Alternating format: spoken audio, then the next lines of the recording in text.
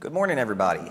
Thank you for joining us. For those in the room and those watching online, I'm Gregory Poling. I direct the Southeast Asia Program here at CSIS, and this is the 5th installment of our ASEAN Leadership Forum, which we launched last year. We're very happy to have Mari Pangestu, who I will introduce in just a moment. A bit of housekeeping. As a reminder, everything you hear today is on the record. This is being live streamed over CSIS and YouTube. So for those who may have to drop out at some point, the video will be available at any point. And if you are online, you also have the opportunity to ask questions. You'll see a box to type them in, and my team will send them over, and I'll read them out to Ibu Mari. Also, the event today is made possible by general support to CSIS. With that, let me introduce our guest of honor. So Ibu Mari Pangestu is the outgoing World Bank Managing Director of Development Policy and Partnerships, a post she took up at the beginning of March 2020. Before that, she served as Indonesia's Minister of Trade from 2004 to 2011 and the Minister of Tourism and Creative Economy from 2011 to 2014. She's also a prominent, well-known academic, having served as a senior fellow at the Columbia School of International and Public Affairs and a professor of international economics at the University of Indonesia, along with various other affiliations, including at the Lee Kuan Yew School of Public Policy, the Crawford School of Public Policy at Australian National University, the Indonesia Bureau of Economic Research, and our cousins in Jakarta, the Center for Strategic and International Study, with the R and the E flipped backwards. So with that, let me turn it over for opening remarks from Ibu Mari. Thank you. Thank you so much, Greg. It's always a pleasure to be back at CSIS, the cousin organization of CSIS Jakarta. And it's a pleasure to be able to share some thoughts on a very important topic, which is what ASEAN is facing in terms of the global challenges as well as opportunities, I would say. So I'd like to just make three main points. One is to just put the context of what's happening in ASEAN as well as what's happening in terms of the global challenges. And the second and third points will relate to the what should be the national and regional responses by Southeast Asia to respond to these various challenges.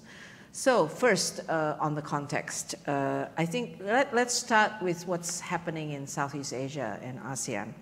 I think we managed to get out of the COVID quite okay. So if you look at at least on the growth trends, most of the Southeast Asian countries have been able to recover post-COVID. Most of the countries except Vietnam experienced contraction in 2020, but rebounded in 2021 and 2022 with very strong export growth as well as domestic demand growth on the back of, obviously, the recovery in the US and other advanced economies. I wanted to mention this because it relates back to what it means moving forward. The role of trade and being part of global value chains actually allowed East Asia and Southeast Asia to recover more quickly than others.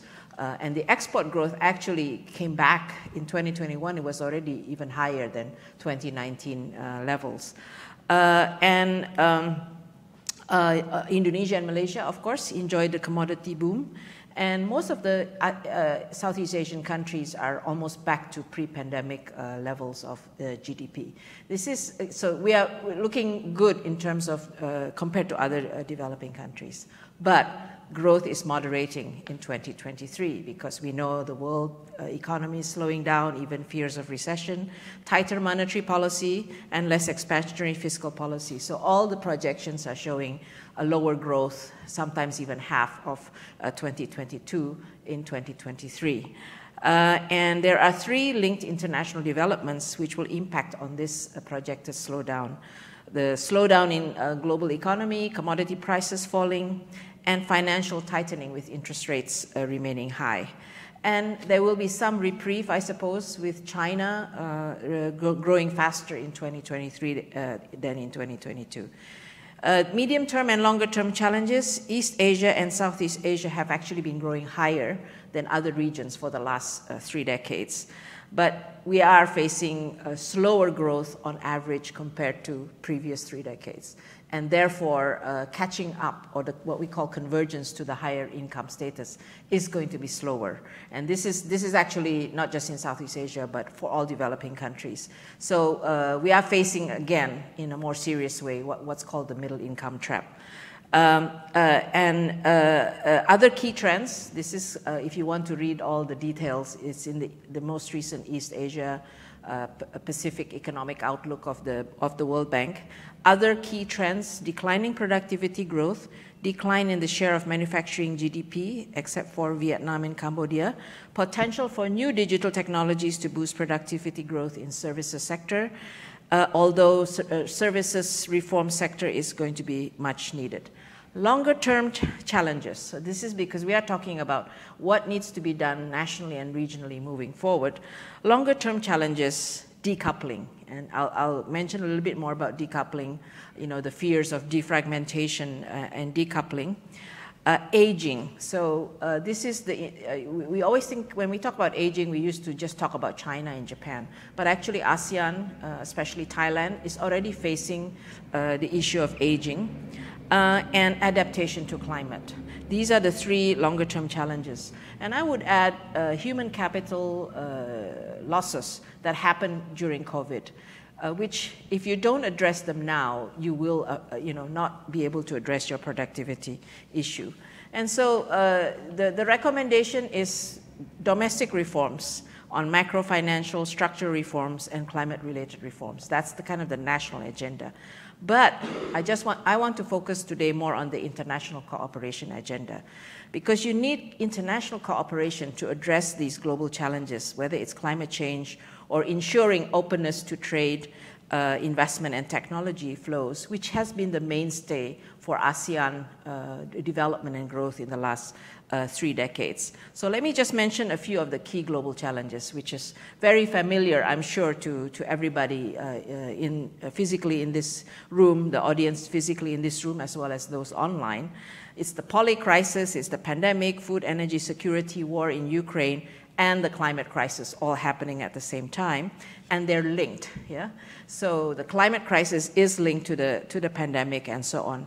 And of course, the heightened political tensions between the US and China. So the geopolitical tensions and rivalry are leading to uncertainties in the policies, because many policies are coming out of it.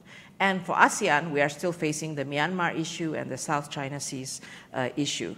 And in particular, the rivalry between US and China.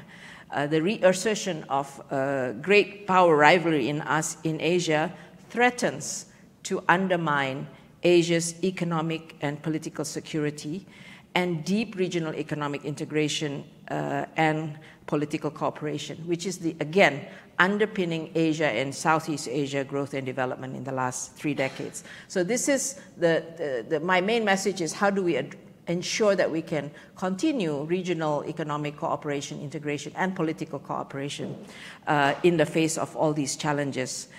Because what we're seeing is kind of the traditional reaction is the traditional security reaction, unwinding economic interdependence. We use, in Asia, Southeast Asia, we always saw economic interdependence and regional security as linked. We've always seen that, back even from the inception of ASEAN.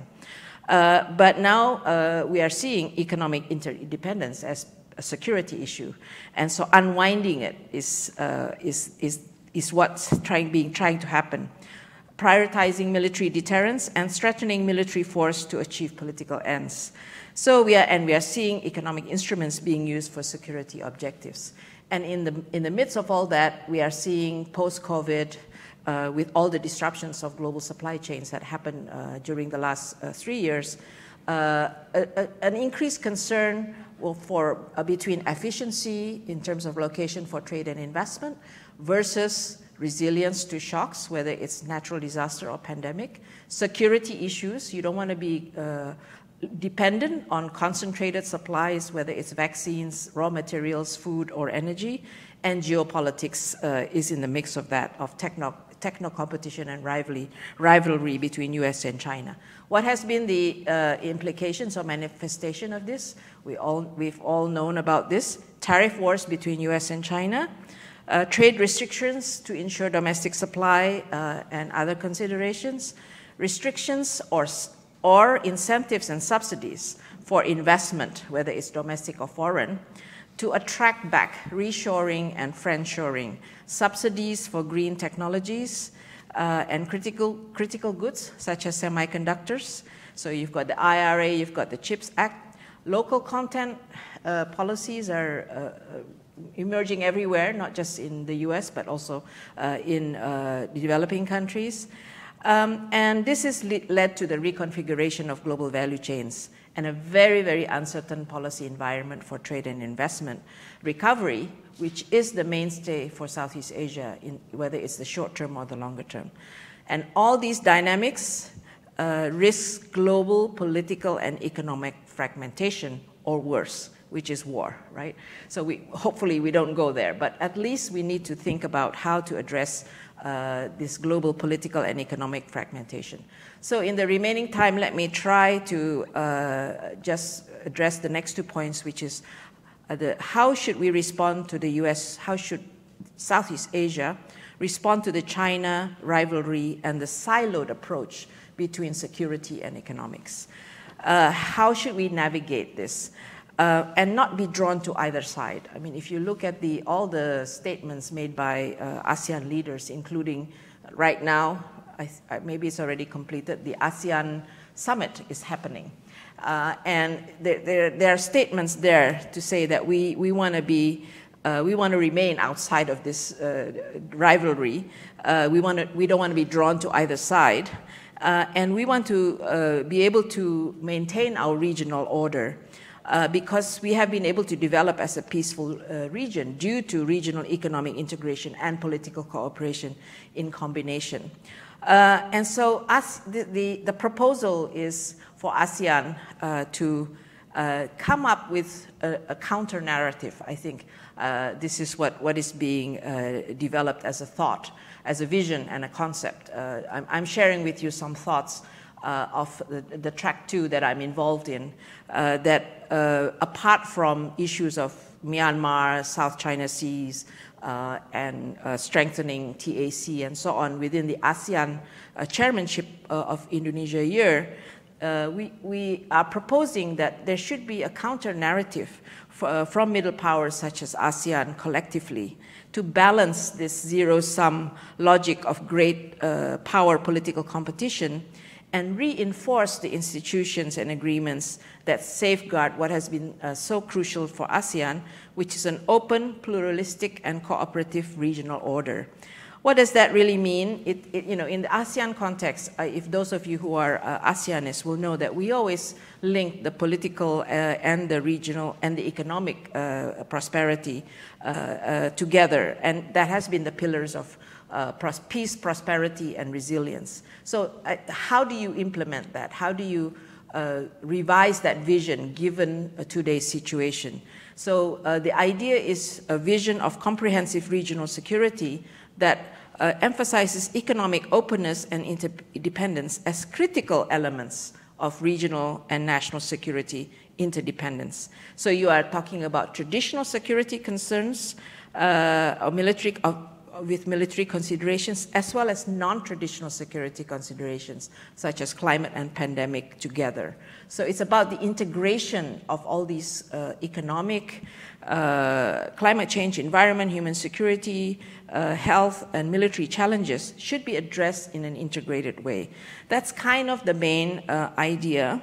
And the suggestion is to come up with the vision of a comprehensive security to address today's very complex situation and not be drawn, to the different competition for geopolitical rivalry. And it is about coming up with the principles of this vision.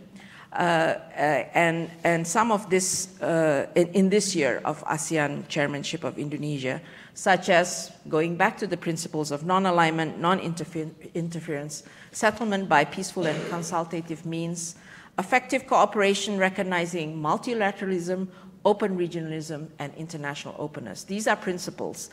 And coming up with that document, which comes up within the ASEAN context, but inviting other dialogue partners to join. And then coming up with a roadmap to implement that through strengthening established arrangements and building new arrangements to secure cooperation, such as what you already have on the table, the ASEAN Outlook on Indo-Pacific, the TAC, or Treaty of Amity and Cooperation, and on the economic side, deepening, strengthening, broadening RCEP. And this will position ASEAN as the center point of global development and openness in a time of global uncertainty. So this is the idea of agency, that ASEAN with its concepts of open regionalism and integration of politics and security and economics can show the way instead of having this very disruptive global order that we are seeing.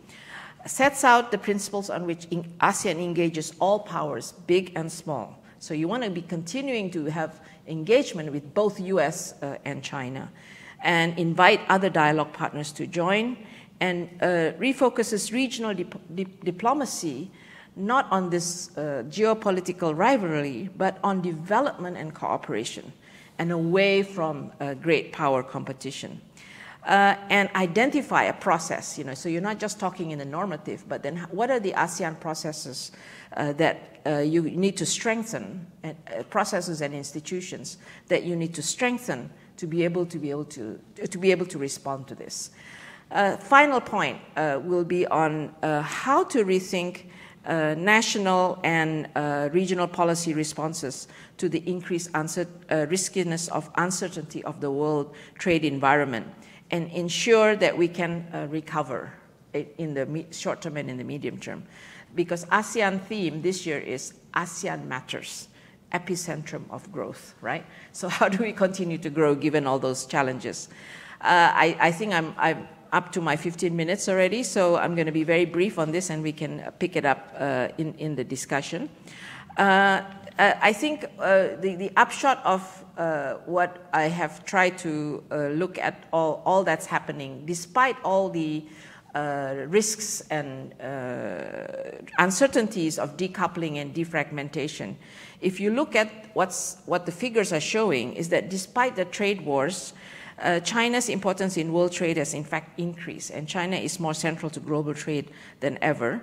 And global value chains have become actually increasingly more important as part of global trade. It's about 52% now. It had gone down during the global financial crisis. And this is very important. Firms continue to seek customers, markets, suppliers, and partners from all around the world, because the answer to addressing all those concerns, whether it's resilience, security, or geopolitics, is diversification and deconcentration and developing more global and regional value chains. So this is what ASEAN needs to respond to. And despite the trade restrictions, you have trade liberalization happening, including deepening of trade agreements, including RCEP.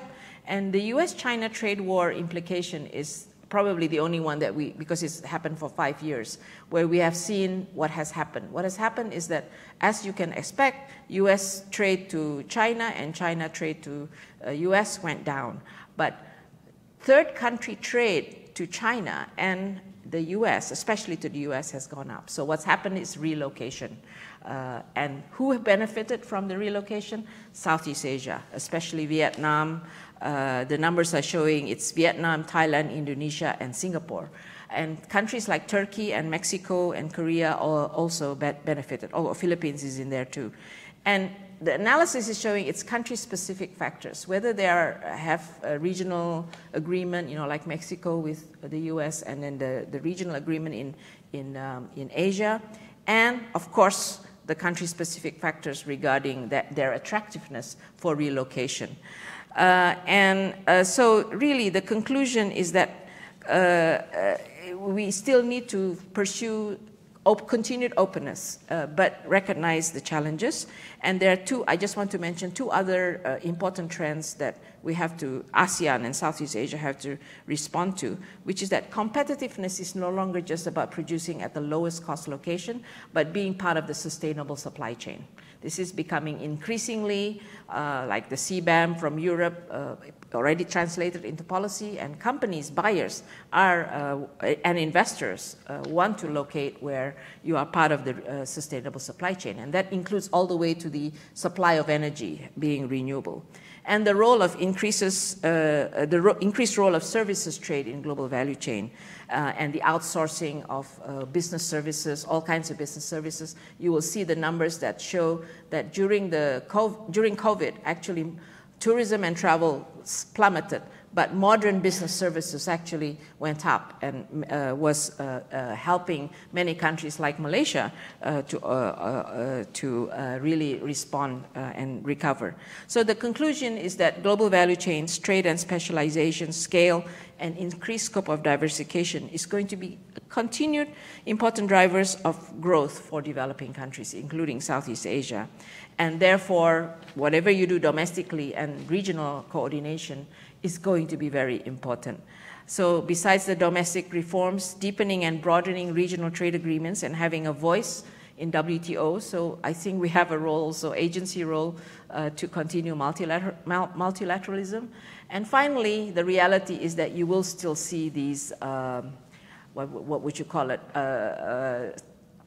still the defragmentation and the decoupling, which we think will happen not for all trade, but for whatever they call, whatever definition is going to come out on what is critical goods and critical raw materials. And the saying now is high wall and small garden. So how can ASEAN take the opportunity of this high wall and small garden? How can we be the friend in the friendshoring? Just to give you an example on the critical rare materials and the EV subsidy under IRA, where friends are being defined as countries that have an FTA with the US. And of course, Europe and Japan have overcome this by, okay, we have a limited minerals trade agreement with the US, and that gets them to have a subsidy, they can enjoy the subsidy from the EV. So right now it's being discussed. IPEF may be an opportunity to define that friend agreement that can get the ASEAN countries, which have the rare materials and nickel and cobalt, Philippines, Indonesia, and Malaysia, to be specific, they can also benefit from this. So that's really, do the big things and the important things of keeping the open regionalism and multilateralism, but operate also inside that high wall and small garden. Let me close there. Thank you. Thank you, Ibu Mari. I can tell that after all this time in government and at the World Bank, you remain an optimist because you ended with a nice thing to say about IPEF. Let me start with a few questions about ASEAN. When you were in government in Indonesia, it was a moment of great activity and ambition for ASEAN. The ASEAN Charter, the ASEAN community, the successes in bringing together intra-regional trade. It seems that ASEAN has become far more reactive in the decades since. Even the ASEAN outlook on the Indo-Pacific is a defensive response to things that were taking place outside of the institution. How does ASEAN recapture its agency, instead of just responding to things it doesn't like from the US and Japan and China? Yeah. Thank you for that question. I kind of alluded to that in my remarks in saying that ASEAN needs to not be pulled in either China or US camp and not be pulled by Japan or others in terms of what the regional order should look like. ASEAN should determine what is the important regional order for them. And you're right, maybe I'm an optimist because it's kind of like an every 10-year thing that you have a major jump in how ASEAN moves forward. And it's usually when Indonesia is the chair. I'm not saying anything about that, but you know, because I experienced 2003 and I experienced 2011. Those were the 2 times that Indonesia was chair. So this is why we are really saying that this is the year for the next jump, which is this comprehensive security idea. And how do you convince the ASEAN leaders of this narrative? Because I think everybody's kind of focused either on their domestic elections or on economic recovery of their country. They're not looking at the big picture. So what we are trying to say in the narrative, and we have all the numbers and the simulations and the models to show it, that if you let this world order go as it is going, which is defragmentation and decoupling, the costs are very high, yeah, and we are going to suffer.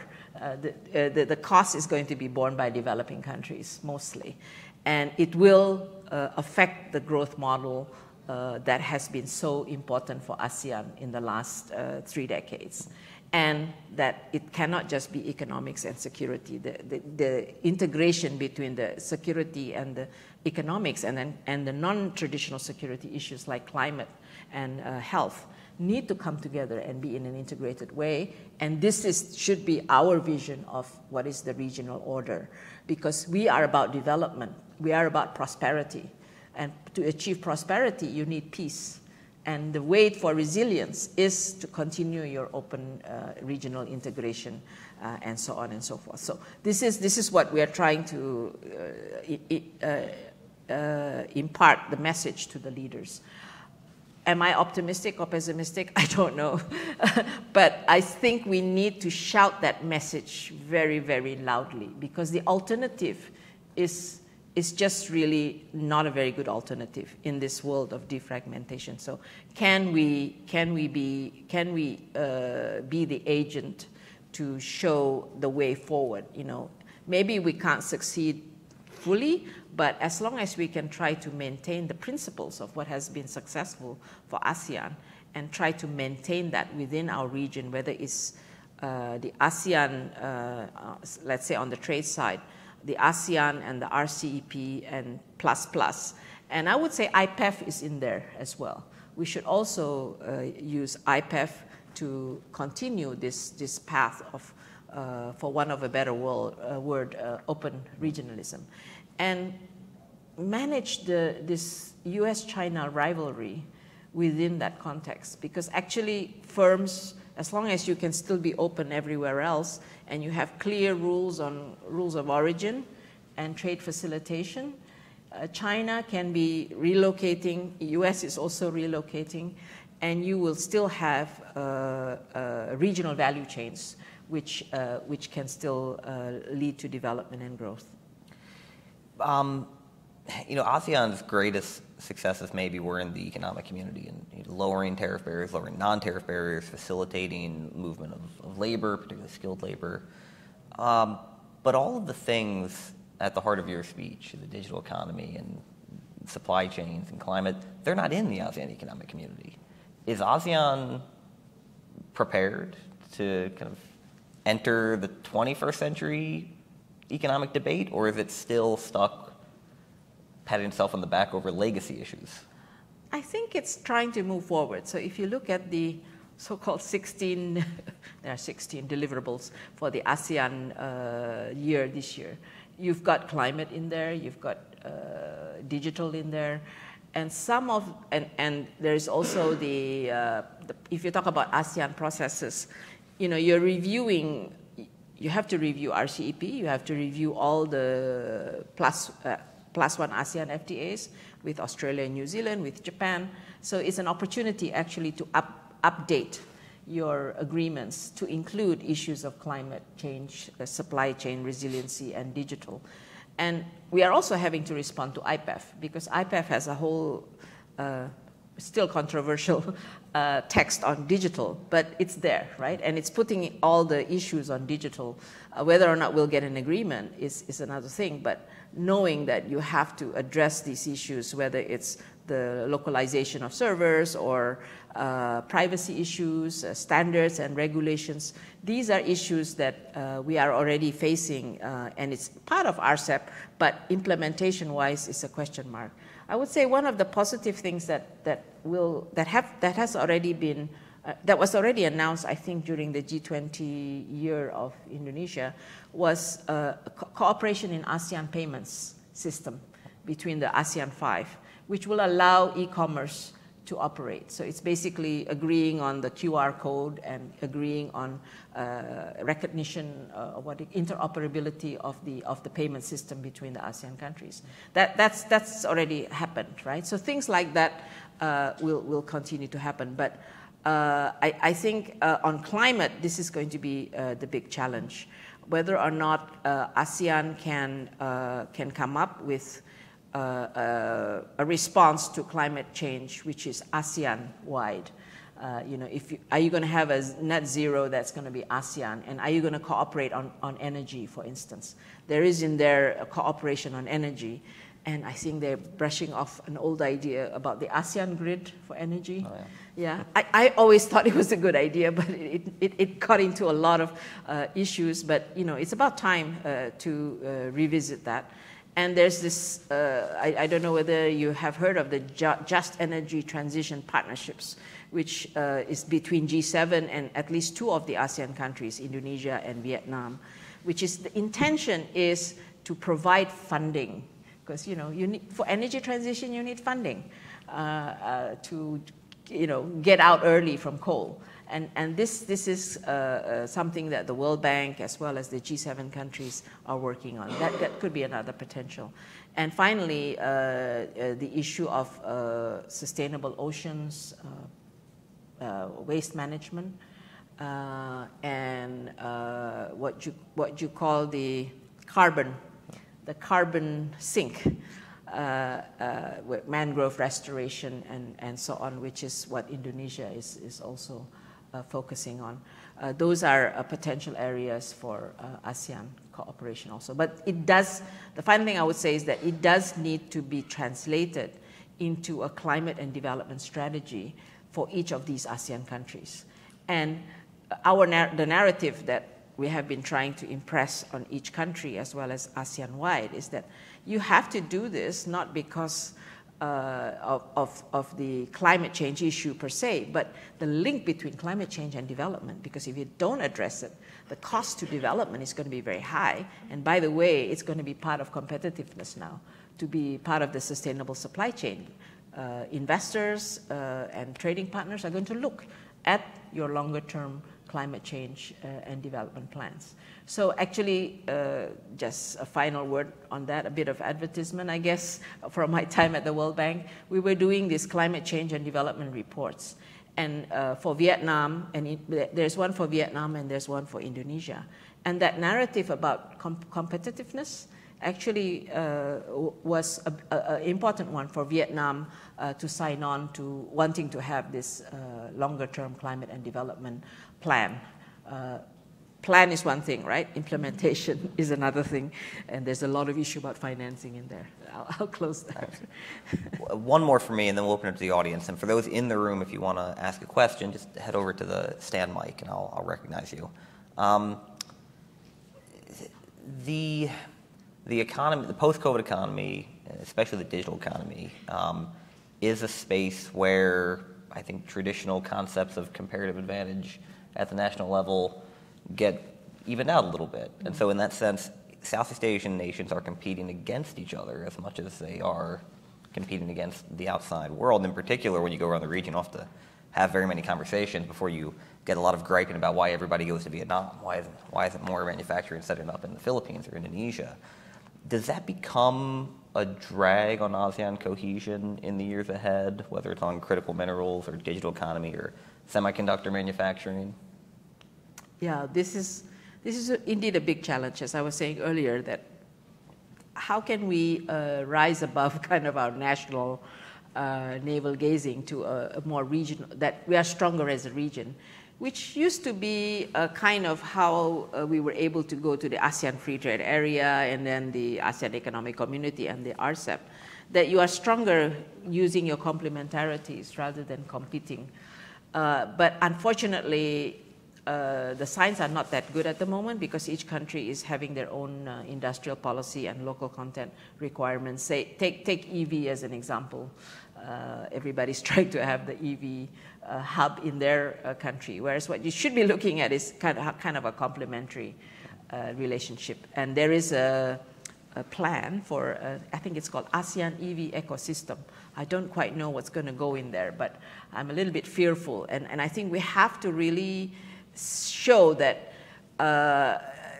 to have EV, it's very, you have to have different components and you have to be open because you may have the nickel, but you need other minerals to make the battery, and you need you need technologies from different countries, and you need the market.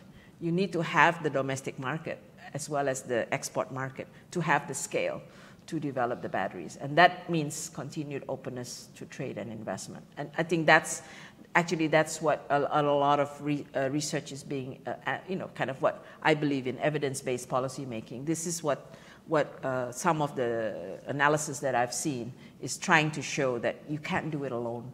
You got to do it either regionally or globally. It only makes sense regionally or globally.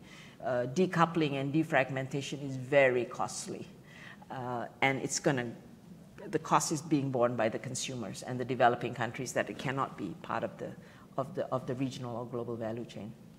Thank you. All right. First question from the audience, please. If you could identify yourself too. Yes, of course. My name is Gabriel Cabañas. I'm a research associate at the Council on Foreign Relations for Trade Policy, so my questions will very heavily revolve around that. I was curious and had a two-part question. First is, as you were mentioning, ASEAN cooperation is very important to strengthen bonds within ASEAN and to strengthen the ability of ASEAN in the international stage as well. However, you see multiple international agreements signed by separate ASEAN countries, including the CPTPP and the currently in discussion IPEF.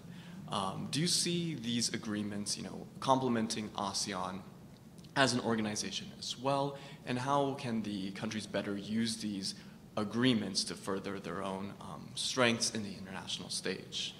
And my second question was on the European Union's CBAM, recently implemented. Carbon border adjustment mechanism is a very important mechanism for the European Union.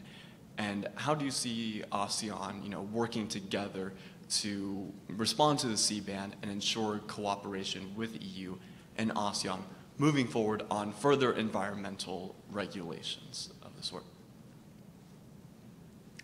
Thank you. Thank you for your question. I think in terms of these, I wouldn't call them competing agreements. You've got CPTPP, you've got RCEP, and you've got IPEF. And they're slightly different in the sense that some people said RCEP, they used to say RCEP was TPP light when TPP was still around, in the sense that RCEP was seen as kind of a less ambitious agreement compared to CPTPP. But we always said that, look, in ASEAN, there's always what we call an evolutionary process.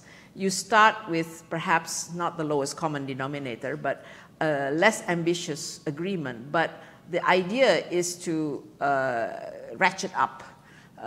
And CPTPP or TPP at the time could be a good benchmark to aspire to, right? And that's exactly what's trying to happen as it's already, we're already in the second year of implementation of RCEP. You're supposed to review it. There's an built-in review. After 3 years, you're supposed to review it. And this is the time to review it, to look at CPTPP as well as what we talked about earlier. How would you embed climate change? How would you embed some digital and so on more into the agreement to be updated? Now, IPEF is a bit different because guess what? IPEF is not a trade agreement. And there's no enforcement. I don't think there's going to be enforcement provisions in there. There's no market access. A lot of it is aspiration. But aspirations may be okay. I'm an optimist. You can tell I'm an optimist.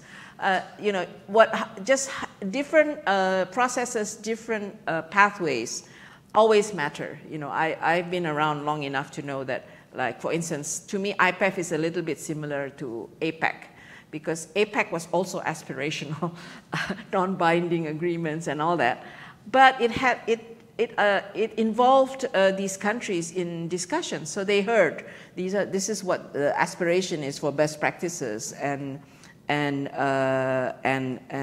benchmarks, right?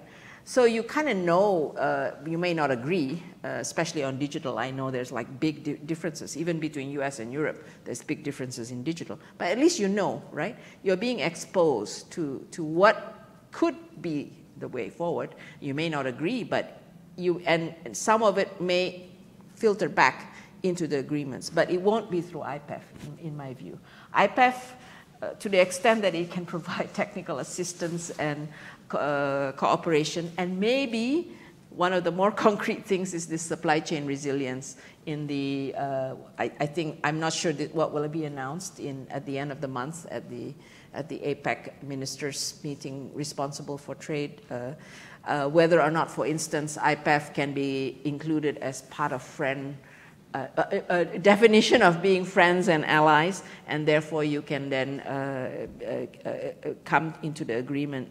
But I think I would say they are complementary, and if I was ASEAN and an ASEAN national country, I would try to leverage all of them in a way for my own country as well as for the regional outcomes. For the European Union and CBAM, this is, it's also showing that the world, in terms of responding to the need for climate issues and sustainable supply chain, are adopting different approaches. The Europeans are using taxes, the Americans are using subsidies, right? And the World Trade Organization should be the one that determines whether these adjustment mechanisms are fair, and you are using transparent, very viable measures of carbon intensity, because otherwise it's going to hurt the developing countries, right? So this is for ASEAN and for developing countries in general. We really need to make sure that whatever agreements of carbon and trade need to involve us in the discussion. And if the benchmark is here and we're here, we need the capacity building and the adjustments mechanisms to be able to get there. But coming to an agreement on how to measure carbon intensity is going to be key. Thanks. All right, let's take our first question from the online audience. This comes from Wisnu Yogeswara, who's at the USC Marshall School of Business. How can Southeast Asian nations effectively balance economic development and environmental sustainability amid rising global challenges such as climate change and geopolitical tensions? I think we have to be very clear, and this is, I think, my last 3 years at the bank. This has been my what would you call it? My fight for looking at climate and development in an integrated way. Yeah, and it doesn't seem to come naturally to many, but it actually, when we look at the numbers, the modeling, and so on, you can actually show that you can achieve both. Because previous to maybe a couple of years ago, developing countries look at climate and development as trade-offs. They're not trade-offs, because if you don't address climate, you are going to hurt your development, and we can show that. It's going to lead to lower growth, lower jobs, lower productivity because of the health outcomes, et cetera, et cetera. It can be shown, and the narrative is there. But then when you go to a developing country and say, look, this is going to hurt you here, and this is what you need to do. The transformations in the energy, transportation, urban infrastructure, food and land use, and main systems that need to be changed does cost you, but it is about investment, actually. Investing in this is going to yield you higher growth, et cetera, in the longer run. And then developing countries' response is always, okay, fine and well, you want us to be ambitious, but the financing, where is the financing going to come from? And this is where, it's not going to come from, it's not manna from heaven. You need to have the commitment as a country. So two things need to happen at the country level. First of all is a buy-in on the commitment that climate and development are not trade-offs, that you need to have an integrated long-term climate and development strategy which is underpinned by clear economic policy and institutional reforms, including like energy. Energy is probably one of the more complicated ones, and a commitment on the budget side. This is, in terms of my fiscal capability, this is how much I can do. And in terms of SOE reforms, this is what I am committed to do. You know, like take South Africa or even Indonesia, for example. Energy transition is not going to happen without reform of the state-owned enterprise electricity monopoly. That is now part of the issue of the energy transition. So you have to lay out your commitment, and that's the only way investments are going to come in, whether it's concessional funding from the multilateral development banks or from philanthropies or private sector, and they will come in combination. So this is really that is the main message of the climate and development strategy that we are proposing to countries. And these climate and development reports have the intention to describe what needs to be done. Of course, a lot of detailing needs to come out of that. And maybe you don't need to do everything, but if you start with one part of it to show your commitment, that's already a good path forward. So that's how I would advise most countries to do, including Indonesia. Thanks. Another one from the floor? Sure. Thank you, Bu Mari, for coming to talk to us today. So my question kind of deals with this. So in terms of like how people talk about great power competition and outside influences on Southeast Asia, to talk about US, China, Japan, all these kind of countries, but one player they never mention is India, which is like, you know, a really big player and it's emerging in its own right as a world power. So I guess it's like with that in mind, I guess since you've been in the government in the past, I think it's like, my question is like, why has in the past Southeast Asia, ASEAN in general kind of ignored India relative to China and the US? And, you know, even though they're a really good potential partner and, you know, going forward with them rising as like a global power, what influence do you see that bringing into Southeast Asia and like just like global politics in general, like Southeast Asia's place within it? Thank you. Ooh, that's a difficult question to answer diplomatically. It's not for want of trying, okay? We have tried very much to engage with India, starting with the ASEAN-India Free Trade Agreement, which was the last to be completed in negotiations, and I would say was the hardest to negotiate, and would be, if you use benchmarks of free trade agreements, is probably the least, what would you call it? The least opening up, yeah? With the least level of openness, because they were very insistent on, for instance, very strict rules of origin and very long timelines. And we did try, they were part of the RCEP negotiations, and they were there till the last, at the end of, was it 2018 or 2019? Until the last, but then they pulled out at the last minute.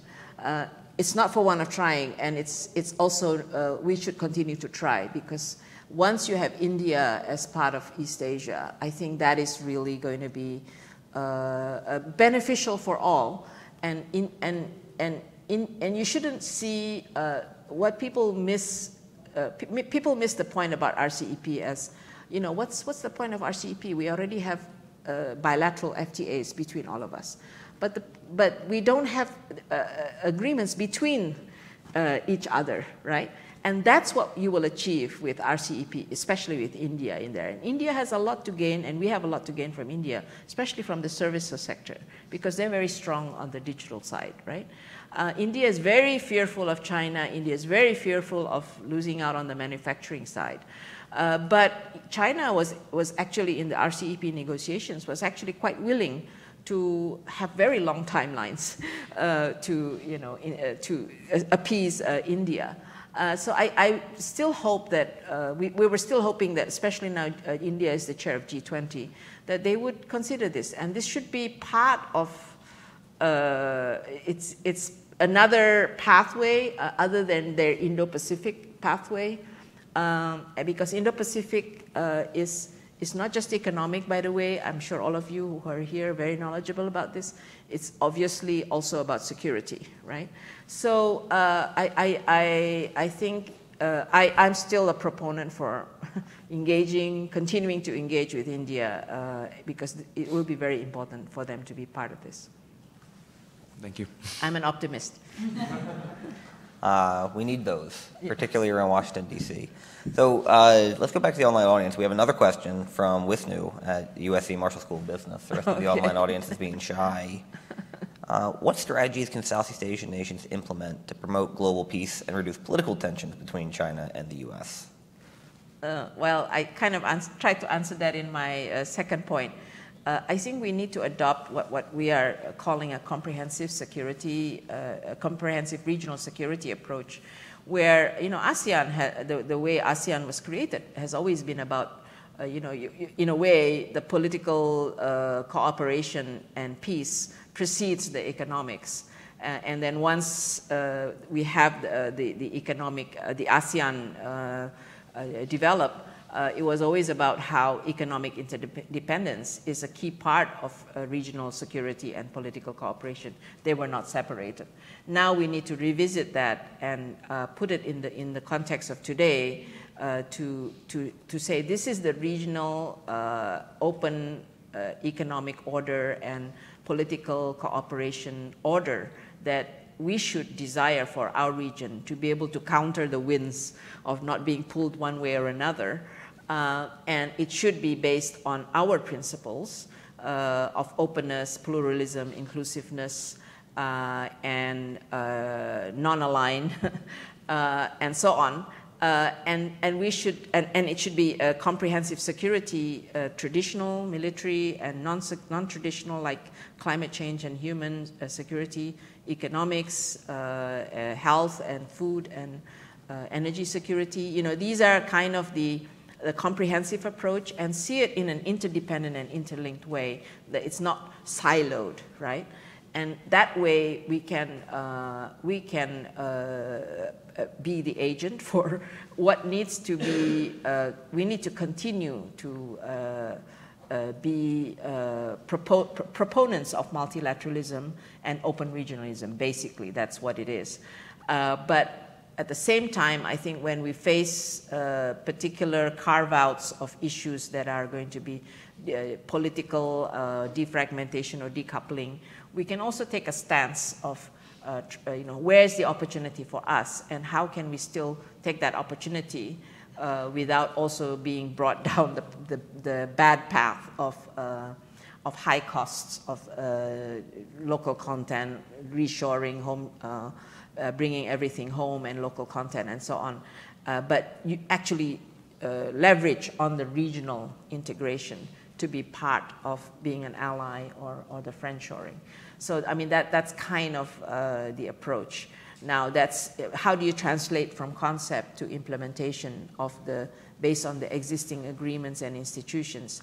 That's the hard part, because ASEAN is facing challenges in terms of capability and leadership and political will and political commitment. So I think the more people, and whether it's within the government or in track 2, that have a clear message that if you don't do this, it's going to really hurt ASEAN, Southeast Asia, and the individual countries in terms of its development and growth path, and jobs, poverty reduction, and so on. So I think that's kind of the narrative that we're trying to build. That what do you call it? Scare you into action. That was always my strategy. And like in 2000, there was a time when ASEAN was slowing down, right?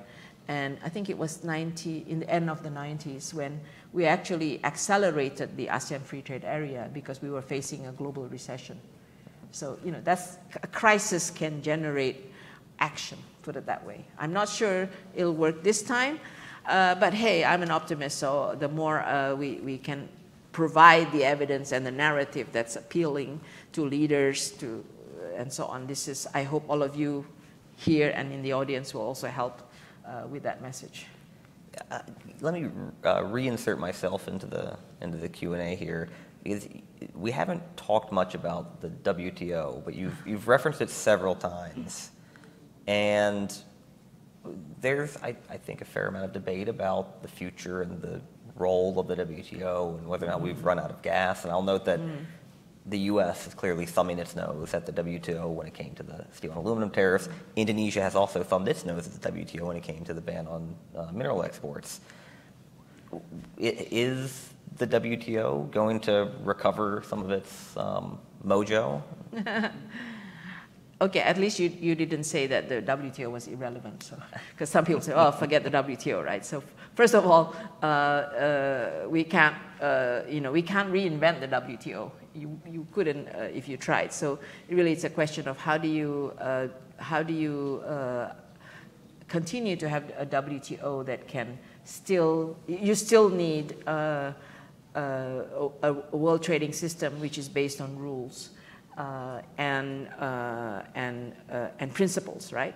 And I still think if you did a review of businesses, that will still come out as important, certainty and predictability, right? But of course, at the moment, it's being much weakened. So if you take, so what does it mean? It means that in the short term, one of the more urgent issues is, of course, the dispute settlement process. So we know that the issue is with the U.S. Not agreeing to appoint any appellate body members. And so there's all these disputes going. It doesn't mean that you can't resolve the disputes. The consultation happens, the disputes go through the panel, and then a decision is made. But then if you don't agree with the decision, there's no appeal. So, and then therefore, what does country do, like Indonesia or like the U.S.? We ignore the decision. Right? But the process and the principles are still happening. So what's one temporary solution? So I'm a great believer in, as you will recall when I was talking about APEC and IPEF, I'm a great believer in keeping the bicycle movement moving. This is kind of coming from Fred Bergston way back when. What does that mean? It means whatever you can do to keep things moving in the direction that you want it to move, then you should do it. So on dispute settlement, have you heard of MCIA? Don't ask me what it stands for. I keep on forgetting what it stands for, but it's about 53 countries that have agreed to have an appellate system. And it's 27 of it is the European countries. China is in there, Australia is in there, and a number of ASEAN countries in there. So we have also been proposing that all ASEAN countries should join the MCIA. It will help you to resolve disputes and have an appellate process for the 53 or so. It's now 60 countries, I think, of the 60 countries that are in there. But it's still minus the US, but China is in there, and Australia is in there. So that's talking about keeping the bicycle movement moving and keeping the WTO reforms trying to happen. And I would say that developing countries, including Southeast Asia, should continue to advocate for whatever they can in terms of moving the WTO reforms and as much as possible using WTO where it is the multilateral body to come up with the rules, right? Like the trade and climate change, I think that should be discussed in the WTO. Services and digital, there are plural, what do you call it? Plurilateral agreements that are trying to happen in those areas as well. And again, a lot of them are quite parallel to what IPEF aspirations are. So APEC, IPEF aspirations, they get translated. Some of them have been translated into WTO agreements or regional agreements. You know, so they're complementary, and I think we as ASEAN, we should be looking at all these things in a totality and play a role for our own interests as well as for the regional interests in how these things should be moving. Thank you. All right, we're going to take one more question. We're almost at time. And this comes in from Virginia Gunawan with VOA Indonesia. What does the West or China not understand or maybe choose to ignore about ASEAN in terms of trade, security, or politics? That's a very open and loaded question. Yes, it is. It's hard to answer too. I think, well, what does the West not understand about ASEAN is that, first of all, that we shouldn't be asked to take sides. we cannot take sides. We've always been, you know, a region and country-wise. Well, what is it called? You know, zero enemies and 1,000 friends. we want to be having a balanced relationship with all, because we are equally dependent trade and investment-wise with China, US, and Europe, right? So we want to have a balanced relationship. So not taking sides and not having, I think the other thing is that the West often says, okay, climate, you got to go climate, human rights, labor, you know, hey, development, you know. Whatever you ask us to do, it needs to be integrated with the development outcome. It can't just be climate for the sake of climate. And oftentimes this is where, or even democracy for that matter, you know, all these issues tend to be very one-sided and not recognizing the development and political and institutional challenges of Indonesia, of the developing countries and Southeast Asia. Now, for China, I think for China, it has always been about how can Chinese investments and Chinese Belt and Road and Chinese trade benefit the country in question. So Indonesia, just to give it Indonesia as an example, you know, we've gone through kind of not so good investments from China. And then now asking, okay, China, we want quality investments, including on the environment side, as well as contributing to our domestic development, et cetera, et cetera. So I think China needs to also see not in a mercantilistic and just the mercantilistic and commercial aspects of their investment and trade relationship. They need to see the developmental aspect and not separate it out. You know, I think they have this new initiative called Global Development Initiative. I don't quite know what is in there, but the intention was to kind of overcome the criticism of the Belt and Road, which was seen as not being too beneficial to the countries, the recipient countries. So how can they adopt a more internationalized concept of the way they do trade? It's, you know, trade investment and development assistance, capacity building, that is going to benefit the country, because otherwise you will see, and you have seen, pushback, right? Anti-Chinese demonstrations, not just in Southeast Asia, but in Africa and elsewhere. So I think China also needs to learn about how to be a good international citizen and investor and trade partner. All right. Well, thank you very much. We are at time, so please join me in thanking Ibu Mari for her time. Thank you.